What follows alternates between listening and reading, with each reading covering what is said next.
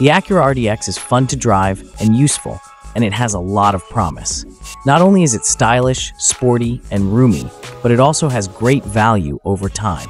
The entertainment system is the only big problem we have with this otherwise good SUV. Acura says it is improving the RDX for 2025, and we hope that this will be one of the main areas that they work on.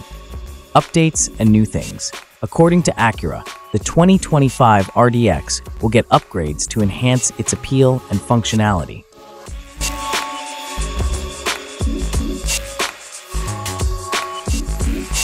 We expect a number of important changes to features and technology.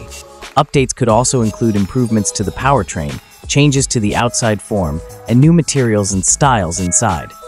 It would be nice if Acura could cut down on tire noise as well.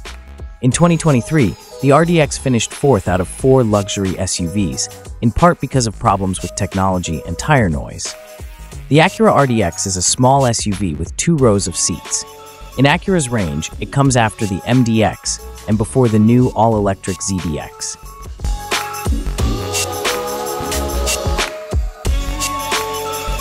The RDX has been hit or miss in this area in the past, sometimes showing innovation and other times staying the same in a very competitive market.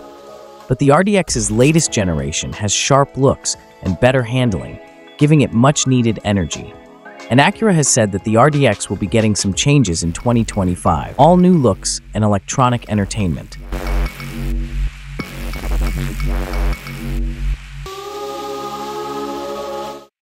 The RDX will have new looks on the outside and inside by 2025.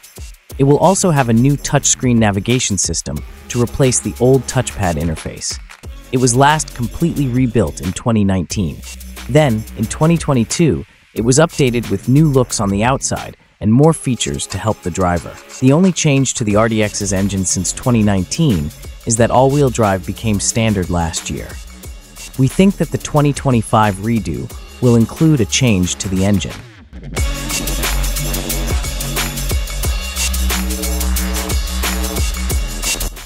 Some people have said that the RDX doesn't have enough powertrain choices, so it won't surprise us if it gets at least a little more powerful. But we don't think there will be a new base or a second engine choice. The RDX needs a new look, but we don't think there will be any big changes in 2025. It's possible that there will be a big facelift and some small changes to the skin. Edmunds will keep this page up to date as new information comes in, so check back often.